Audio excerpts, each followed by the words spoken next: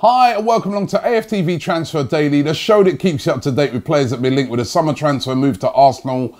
Now straight into it, William Saliba, a player that a lot of Arsenal fans have been getting quite excited about, even though I know a lot of them have not really heard of him before, but they look at him and they think he just looks the part of a centre-back that we could do with. He's very young, only 18 years of age, but they're really talking him up over there in France. Plays for Saint Etienne currently, a tall, talented centre-back, good at bringing the ball out of the back, good in the air, and really a hot prospect, one really for the future. Arsenal really interested in him. Now, Le Sport over there in France, they are reporting that Arsenal are currently in negotiations for the player and are leading the race to sign him. We do know as well that Manchester United are very interested also in Saliba, but it is Arsenal apparently who are said to be leading the race to sign him. However, the fee will not be small. Saint Etienne said to be holding out for up to £28 million for him. We all know the stories about our limited budget this summer, but does look like Arsenal are in negotiations for William Saliba. Whether it will get done or not, that's a different matter. Negotiations mean you're sat around the table, you're talking, you're bidding, you're saying what you can do, they're saying what they want. You know, it's just the first stages of it. But if it could come through, I think that'd be a good deal for Arsenal because, yes, we need players that are going to be, you know, here for the future. It's about building for the future for the moment for Arsenal. Although I still also feel that Arsenal need an experienced centre-back as well. But Arsenal look like they're negotiating for William Saliba. Now, maybe to raise the money for a player like a William Saliba, as I said, we've got a limited budget. Maybe selling certain players may be the way to raise that money. And one of those players who looks like he could be on the way out of the club is Callum Chambers. Of course, another centre-back at Arsenal. Was out on loan at Fulham last year, had a very successful loan period. Even though Fulham got relegated, he was one of the few players that, you know, got some good ratings. He was the Fulham Player of the Season. Played a lot of that role as a defensive midfielder, but did it very, very well. And, you know, I know I've got a couple of mates who are Fulham fans, and they were singing his praises, saying Callum Chambers had a really, really good season. Now, we're told that Lazio are interested in signing him today. Arsenal are said to be prepared to sell Callum Chambers if they can get a fee of around about £12.5 million. And, you know, that would represent a loss because we paid £16 million for him when we bought him. He's still quite young, still only 24 years of age, right? So for anybody buying him, you know what I mean, they're still buying a relatively young player and a player who's had a year's experience playing every game in the Premier League and also has been at Arsenal. So there'll be quite a few clubs interested in him, as well as a club like Lazio. I'd expect quite a few Premier League clubs to be interested in him as well, especially some of those that may be down towards the lower end of the Premier League. So it's going to be interesting to see what happens with Callum Chambers, but if they could get, like I say, 12.5 million or 12 million, that would be able to offset some of the fee that they may potentially pay for somebody like a William Saliba. Now, we spoke about this guy a couple of days ago, Jordan Veretout, plays for Fiorentina. He plays in the midfield. Another player had a very good season last year for Fiorentina, and subsequently has, you know, interest is out there from quite a lot of clubs. Previously played for Aston Villa as well. And when he was at Aston Villa, he didn't have a very good time of it when he was in the Premier League. As I said a few days ago, there's quite a few Aston Villa fans expressing surprise that Arsenal would be interested in him because he was so poor when he was at Aston Villa. But yes, Arsenal are interested in him. And L'Equipe reported that Arsenal have made an official approach for Veretout from Fiorentina. As I said, decent season last year. 5 goals, 3 assists, and his contract expires in 2021. So we know that Arsenal are looking for a replacement for Aaron Ramsey. Could this guy be that fellow? Again, let's see what happens. Yannick Carrasco. Every day we're going on about Carrasco. Is it happening? Is he going to sign? I mean, again today, still in the media, still lots of talk around it that Arsenal are the team that are negotiating to try and get this deal done to bring Yannick Carrasco to the Emirates.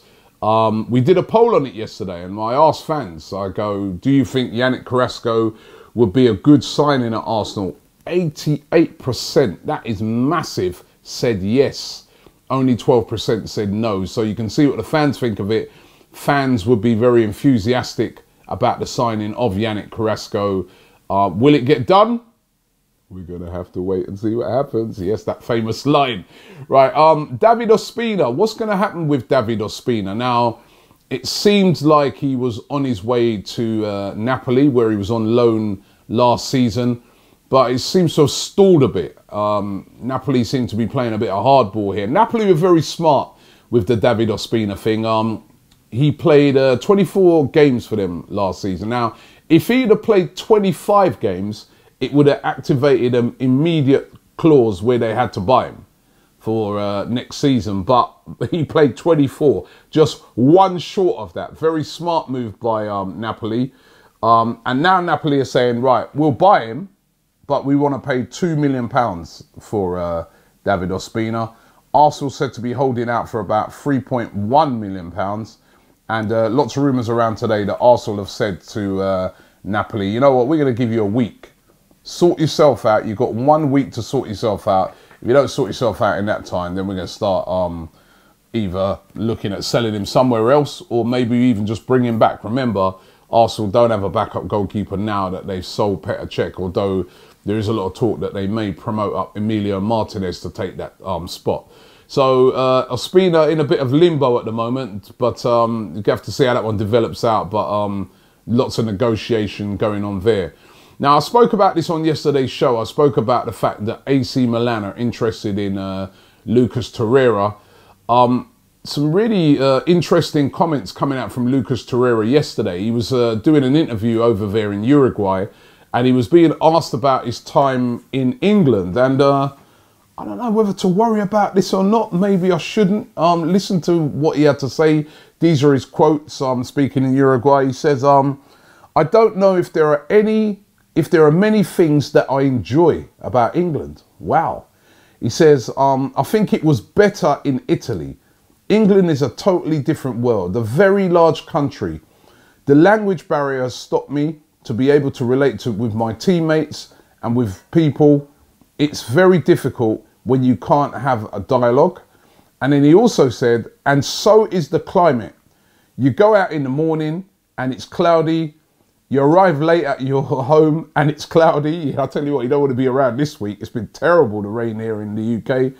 And he did actually go on to say later on in his interview that as the years pass, I'm going to be adapting. But should we be worried about that? He's obviously not adapted. What he's saying there, basically, he's not adapted to England. Maybe on the pitch he's adapted, but off the pitch, he's having problems. He can't speak the language. He's having problem communicating with his teammates. He's found the weather a real culture shock. You know what I mean? The rain, the cloudiness, the greyness over here in the UK. And he's saying that, you know, it's a big country. He's obviously not used to living in a massive city like London before. But I think the encouraging thing there is saying that he is willing to adapt as the years go by. It's a big step for a player like this. Remember, he's sort of come out of nowhere and then he's found himself now in London. But I like the fact that he said he is looking to adapt. But there will be clubs hovering now and looking at that and thinking, what if I put a little offer in to bring him to Spain? Sunny, nice, speak Spanish. You know, this is the worry, right? So, you know, we have to keep a little eye on this, but I don't think Lucas Torreira will be going anywhere because, as I said, fans' favourite. He also went on in that interview he went in another interview, sorry, it was, where he was talking about how much joy it filled him with when he scored that goal against Tottenham. And, you know, I think this is quite common for players coming from abroad, particularly from South America, that it will take them a little time to adapt. but hopefully he will be staying with us and none of these AC Milan rumours and rumours of other clubs are true. And Carl Jenkinson, what's going to be happening with him? He's been at the Arsenal for a very, very long time. Remember that famous picture where you had the English core? Well, he's kind of the last remaining member of that English core that's at Arsenal. He's not really playing. He's not really figuring. There's a lots of rumours going around that Celtic are having a little look at Carl Jenkinson. Of course, they could lose Kieran Tierney. And they're sort of eyeing up Jenkinson as a possible replacement. Arsenal said to want about £11.25 million for Carl Jenkinson. I think they'd be struggling to get that. I have to be honest, because he's not really played, has he, over the past few years? How are they going to justify asking for that sort of fee? But that's said to be what Arsenal want. Maybe Arsenal go offer Carl Jenkinson to Celtic as a part exchange for Tierney. What about that? That'd be a good deal, wouldn't it? But looks like he's a player that Arsenal looking to move out this season. But will there be any takers? There hasn't been over the past couple, so let's see how that one develops. All right, let's get into a few of your comments. John Penfold says, "Don't buy Claude Maurice. We have players like Saka and Nelson. Give them a chance." There's a growing amount of fans out there that are saying that, you know, we need to give some of these young players a chance this season. I think, you know, I think we will see a lot more of them young players getting a chance. And it's good that a lot of fans, for the first time, are sort of saying, yeah, we want to see some of these guys playing. I definitely think Joe Willock, for instance, will get a lot more game time next season. Kazim says, AC Milan can't have Torreira, but can have Emery. We need to get him out of this club. He's a shambles. Wow. Wow. Unai Emery, a shambles. Listen, no doubt it was a poor end to the season. Start of the season, you know, it was harsh with the fixtures coming out. We remember how unkind those fixtures were to us last season. And some of the games that we had to play against, you know, started off against Man City and Chelsea. He then recovered, went on a great run. Then there was a dip at Christmas. Then he recovered it back. And then, you know, a poor end to the season. But I think we've got to give Unai Emery time. It's his first season. He, like Torreira, is adapting. You see how hard it is for a player. Imagine for a manager with all the pressure on that as well. So we've got to give him time. He deserves to have at least another season. We get there to Dylan Majar. He says, when will Arsenal buy players immediately? They always give heartache during the transfers for their fans. That is true. We always take ages. Although last summer we were getting deals done pretty quickly. But at the moment, nothing happening yet. But I reckon there will be some movement pretty soon. Daryl Spencer says, Arsenal should forget about Pellegrini. Not convincing enough. That's Lorenzo Pellegrini for Roma. There's lots of talk that Arsenal are very interested in signing him again as a sort of Aaron Ramsey replacement.